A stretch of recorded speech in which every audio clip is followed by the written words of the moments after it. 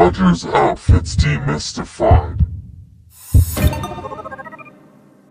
I see confusion about Roger's outfit names all the time. Like every day. My aim is always to assist in getting proper information out there and help whenever I can. I dedicate a large portion of my life to this stuff. Am I correct 100% of the time? Of course not. I'm a student of the game here as well. But I really try to get accurate information disseminated to help decrease the spread of misinformation and also create a resource for those who are unsure of certain details. Now, I'm not going to go over every outfit that ever existed, but I'll try to touch on the ones most commonly confused and incorrectly labeled from the Swivomatic era, and more specifically, the Ohio era, which is where my interest lies.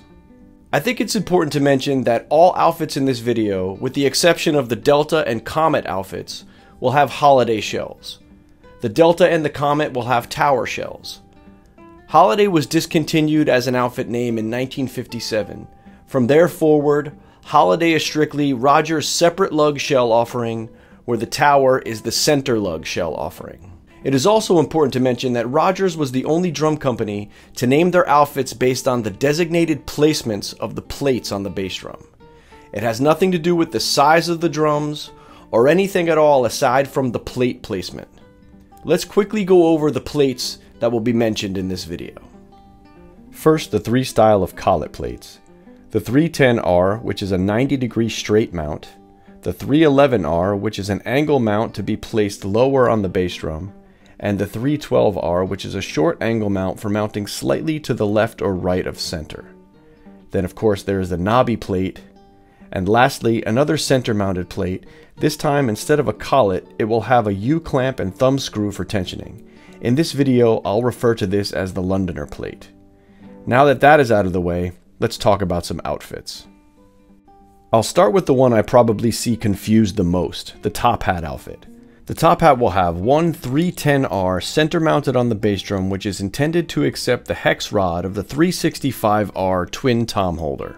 Not to be confused with the Londoner, which will have the aforementioned Londoner plate that looks like this, in the same position and is intended to accept the 366 dual tom holder. These two are completely different animals. The Londoner replaced the top hat outfit right around the 66-67 range, of course taking into consideration some overlap. The original top hat that was introduced in the 59R catalog would be equipped with one plate for each tom. But by the 60R catalog, it had changed to the top hat as we know it, with the single 310R plate center mounted. The headliner, which was originally billed as the Buddy Rich headliner until Rogers and Buddy parted ways around 1967, will have one 312R mount in the tom position and a knobby plate in the ride cymbal position. The headliner is often confused with the Starlighter outfit. The Starlighter, billed as the Roy Burns Starlighter and being introduced around 1967, like the headliner, will have a knobby in the ride cymbal position, but will have a 311R plate mounted below the lug lower on the bass drum, as seen here in these diagrams from the inspection book of a Rogers employee. A lot of the Starlighters you'll see will have a 22-inch bass drum, but could be ordered with a 22 or a 20. The numbers you'll see on these diagrams differ from the plate number parts because they represent the entire mounting system, the plate and the mount. For example, this is the system that would be mounted on a headliner outfit. Now, to further confuse things, there is a Buddy Rich 3-star outfit, which is simply a headliner outfit minus the floor tom, the more affordable option.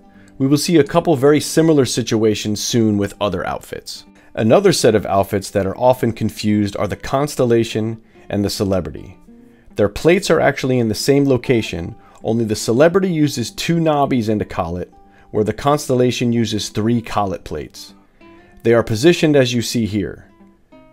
The original Constellation up until about 1959 had an entirely different plate configuration, which was sort of an A-frame as seen here. The original Constellation also had a more affordable floor tomless option called the Meteor. Right around 1960, the center-mounted plate moved to the left and became the Constellation outfit that it remained for the duration of its existence. Then there's the Swing Time, possibly my favorite of the cataloged outfits. A Swing Time will have its plates in the same location as the headliner, only instead of a knobby plate in the cymbal position, It has a 311R angle collet plate for a hex symbol arm. Now, like the Headliner and Constellation have the floor timeless version mentioned earlier called the 3-star and Meteor, the Swing Time also has a version called the Viking. This takes us to the Citation and the Citadel. These are actually the exact same outfit that simply had its name changed by CBS.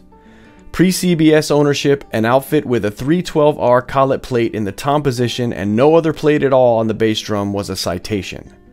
Post-CBS purchase, this same outfit was renamed the Citadel. Simple as that. The Citadel, previously the Citation, was originally called the Playboy outfit until around 1964. There's the Delta outfit, which has two 311R plates positioned as you see here on a tower center lug style bass drum shell. One in the lower tom position and one in the cymbal position. The floor tomless version of this outfit is called the Comet. As shown by this inspection book diagram, it has the same exact mounting system in the same exact positions. There's an interesting outfit called the Orbit that has two 311R collet plates, one in the low tom position and one in the cymbal position. This unique set actually had a 12-inch deep bass drum as opposed to the standard 14-inch deep. These could be a 12x20 or a 12x22, customer's choice. Then of course you have the oddball outfits that are not cataloged standard outfits, but possibly customer special orders. Sometimes they are extra plates added by retailers, sometimes by a previous owner. The two that I own are indeed factory drilled. I call this 62 in black onyx a Constellation Plus. And this 65 in wine red ripple a Headliner Plus. There are many examples of factory drilled special order outfits. We could spend all day going over more outfits, but I think we've covered plenty here and hit most of the ones I see commonly confused. Click right over here to see some pretty cool interviews with family members of some of the most important Rogers representatives ever. And thank you for watching.